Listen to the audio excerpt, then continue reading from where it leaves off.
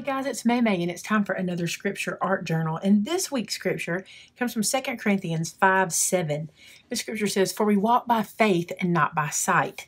And I have been really my faith has not been tested, but I've been tested by the comments I've seen from other people.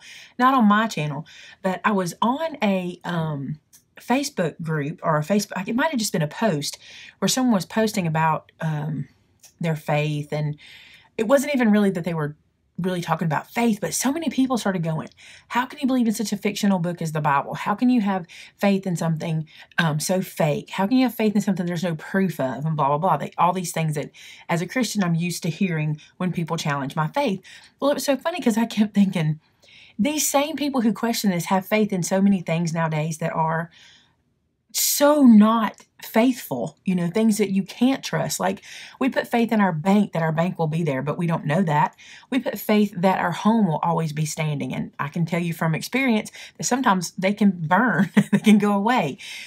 We put faith that our finances will be stable. We put faith in our careers. We put faith in our families. We put faith in so many things, and we cultivate that faith, but we find it hard to put faith in God, who we can look on time and time again has done what he said. His promises are true.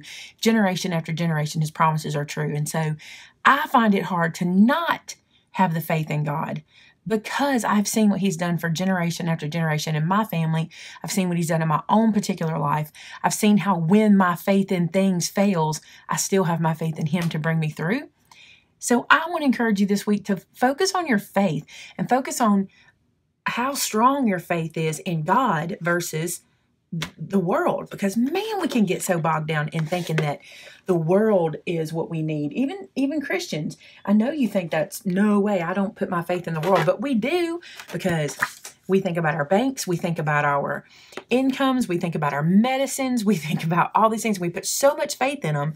I'm the same person that sometimes I forget that my faith really needs to lie in Christ. And so I want to focus on faith this week, and I'm going to focus myself on it as well. And the way I'm going to do my art this week is kind of fun. I did a live show, and we did this technique doing wood grain, and then we dropped, this is with oxide inks, and I dropped some water on them. And I just love how this looks. It turned out so cool. And also, I'm mixing two things together. I have this plaque in our bathroom here at work that's done with wood grain and words, and it's cool, and I'm going to let that inspire me. I tend to do that a lot. I'm going to score my page that goes into my journal every 1 inch. So just running down the page, doing this real quick. And then I'm going to do that wood grain with those oxides. You've seen me do wood grain 1,000 times. You know I love wood grain, and I do it all the time. But the oxide really changed it up for me. I thought it was really cool how it turned out looking. So we're going to do that again. I'm going to bring this is my little like catch-all for inks and things like that. I'm going to use this. And what I'm going to do is I'm just going to play, and I'm going to like run one ink pad down here over one of those. And I'm just dragging these ink pads right onto the surface. And now this next one is going to go kind of over both, but mostly on the next one. And I'm not being real specific. This plaque that I have in our bathroom, I bought at Dollar General, and it's like this. It's multicolors of wood strips across like this in colors. And I thought this would be cool to kind of just do it like this. It's going to look neat when it's done. It looks like a mess right now, but it's going to look cool in a few minutes. So lots of different colors, making this ink, or making this wood look, and kind of mixing as it goes. That red's a little strong. Let's go to blue. I wasn't even paying attention. I was just picking up colors and using them. So let's go like that. See, it's cool how it mixes from one end to the other. I like that. Then this is iced spruce, which is a really pretty color. That's really all I need there. And then I'm not going to use that one. Let's use this cracked pistachio. I'm really not planning my colors out. I'm getting what I'm getting. So how it lands is how it lands. Very cool. Let's use some pink. So this is worn lipstick. I'm getting off my page a bit. Yep, I was afraid that was going to happen. I don't have much room to hold on to. Down here. I'm going to get that line. There we go. Got it. And the orange. I'll flip it around and do the orange. do it like this. It just kind of looks like really colorful beach wood, you know. And then what I'm going to do is I'm going to come back, and with this walnut stain, I'm going to just lightly run across and try to catch those scored lines I made as much as I can. And I'm keeping my grain the same way because I want it to stay like the wood grain is going in the same direction. But I want to catch those scored lines to kind of show the definition in the wood, to show the differences. That looks really cool. I think it does anyway. I'm big on wood grain, and that looks neat to me. Look how it ended up like that. I must have had a spot here that kind of did that, but that's all right. I like it. All right, then. Let's move this out of the way. I'm going to let this dry for a second while I come up with my idea for my scripture. I said I was going to let this dry, but I forgot something. In my video, I took a wet wipe. This is just a clean baby wipe, and I just wiped across to kind of blend the color to itself.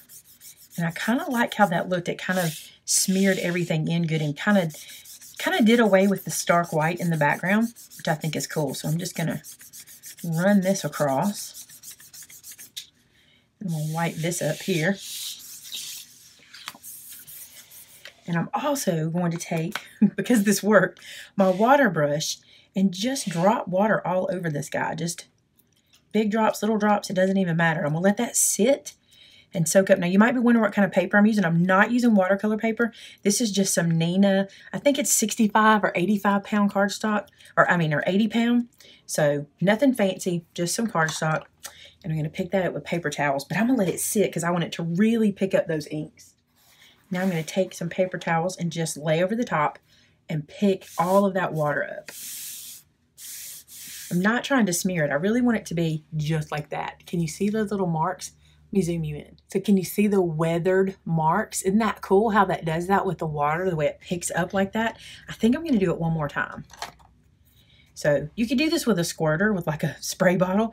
I just didn't have one in the craft room, so I picked up what I had when I was on the live video that we did on Thursday, and this worked really well. So I just am going to do it again because I've got it here. I can even touch it if I want to be specific about where I want these drops. Oh, I could get real specific. And I feel like the longer I let this sit, the more the water activates. So let it sit for a minute. Look how it's kind of pooling right there. That's cool. Pick that one up. Just, oh yeah, that's good. That's good. I like that a lot. So I dried this with my heat tool a little bit to get it a little drier. And I'm going to do the We Walk by Faith and Not by Sight on here. But I want faith to be very much the focal point. And I am looking at my computer screen because I told you I've been working on some lettering. But I'm looking at my computer screen to give me kind of a guideline for how I want to do my word. So I'm going to start here with faith. And I'm using these lines to my advantage as well, which I think will be awesome because I'll be able to kind of use them like a sheet of paper. So let's just see how we can do this. I don't love how this turned out. Let's see how I can erase. And erase is fine on top of those oxides too. That's good. Doesn't seem to be lifting any oxide off.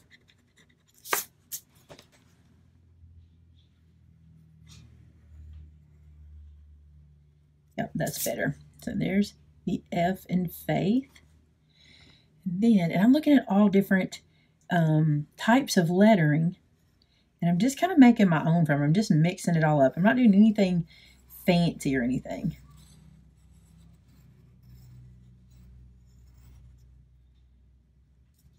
So that will be my word faith. I'm going to go ahead and darken that in so I can see it. And now I'm really going to be fancy. I'm going to use a Sharpie. I'm not using a special lettering pen, just going to use a Sharpie. And I'm going to do what they call foligraphy, and that's where you kind of do this and then you go back and thicken up some of the lines on your own that the pen is not thickening up for you. Because like I said, this is just a Sharpie.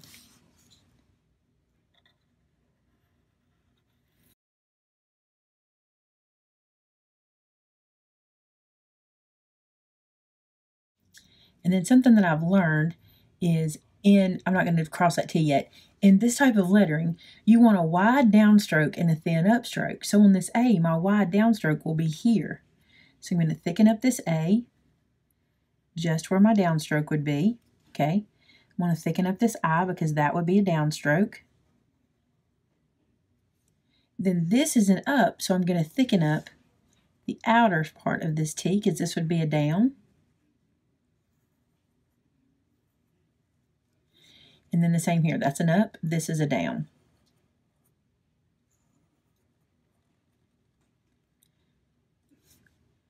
Then this part of the H is an up.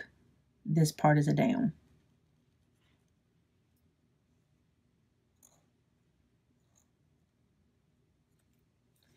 Then I'll cross this T. And the same thing here. This is going to be a downstroke.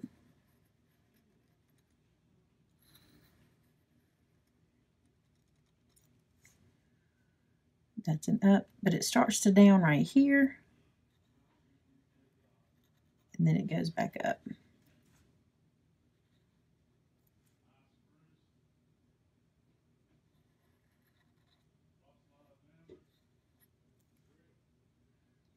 So there's the word faith. I like that. That's pretty good. Now I'm going to put my marker up. I also like how my marker is going matte on these oxides. It's really cool. Up here I want to do we walk by. So I'm going to use that line to my advantage. Just straight letters. I like to mix straight letters with cursive.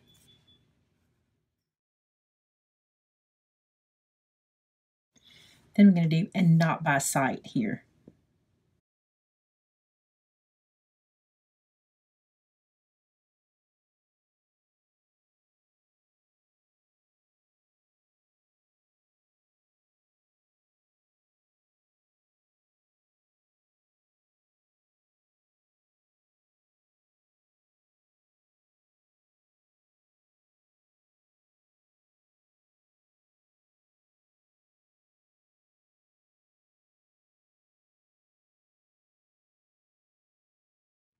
So I finished it this way. I might should have moved faith up. I'm not going to stress about it. This is how it's going to be. I think that pink is really pretty up there too. So I think it's going to be just fine. But in the future, or if you're going to make something like this, maybe move it up, maybe a line. I should have penciled it all in first, but I didn't.